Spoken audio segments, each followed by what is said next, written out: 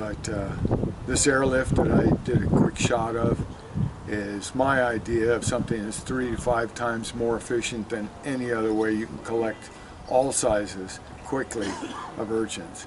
We can strip North Caspar with an airlift, two airlifts, 2 divers in 100 days of work. And if we were paid $1 a pound, not $5 or $10 a pound, which is the result of nonprofits that claim they're doing it and spend 3/4 of their money on other things, if we can spend just 100 days at North Caspar, the kelp will come back because we can eliminate purple urchins there. There aren't enough red urchins to hurt the problem. But purple urchins are eating 2 to 5 times normal because they're in a starvation state, and they exist every 1 to 5 inches apart. The video you'll see is not a heavily concentrated area. It was a difficult area to remove. Pea gravel and rocks mixed with the urchins make it almost impossible with a rake and a basket together.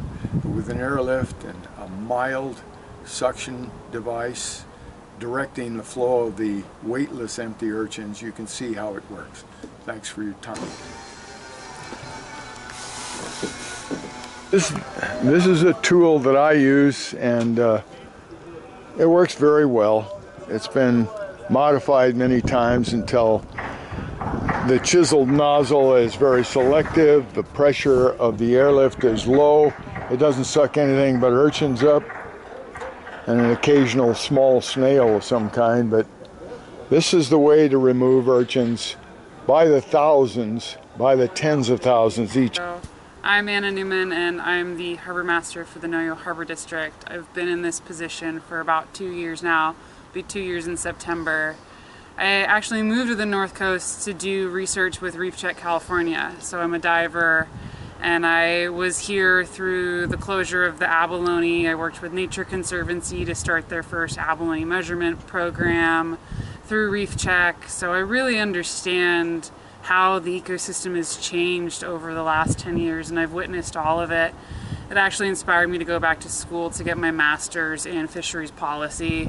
I was seeing a lot of changes in the ecosystem that wasn't being transferred into the proper policy.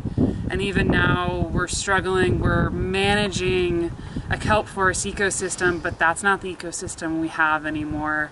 And I think that's going to play out in waves over the next 15, 20 years for all of our different fisheries, not just our urchin fishery, but our rockfish and our crab.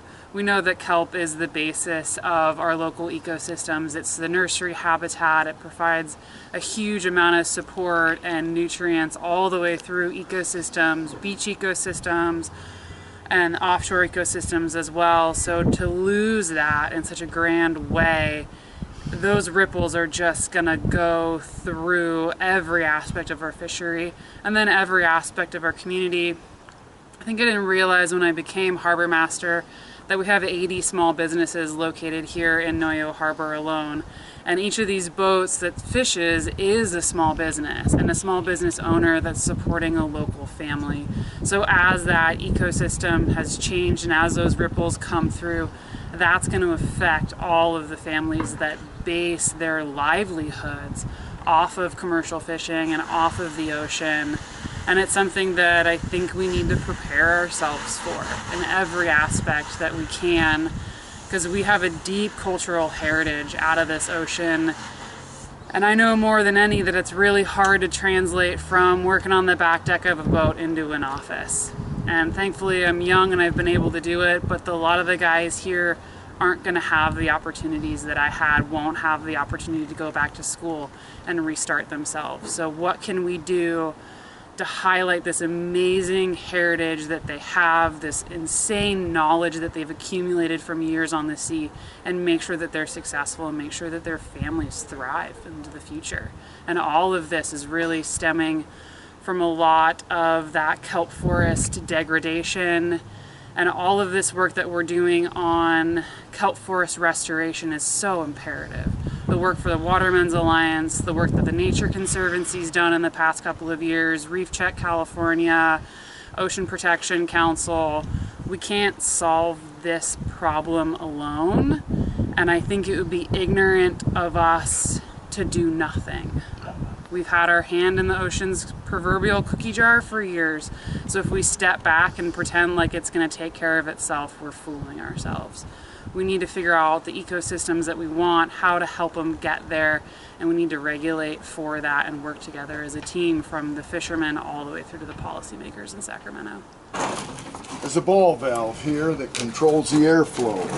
The ball valve open, excuse me, I bent it in, ramming it. Open like this will lift the whole thing off the bottom.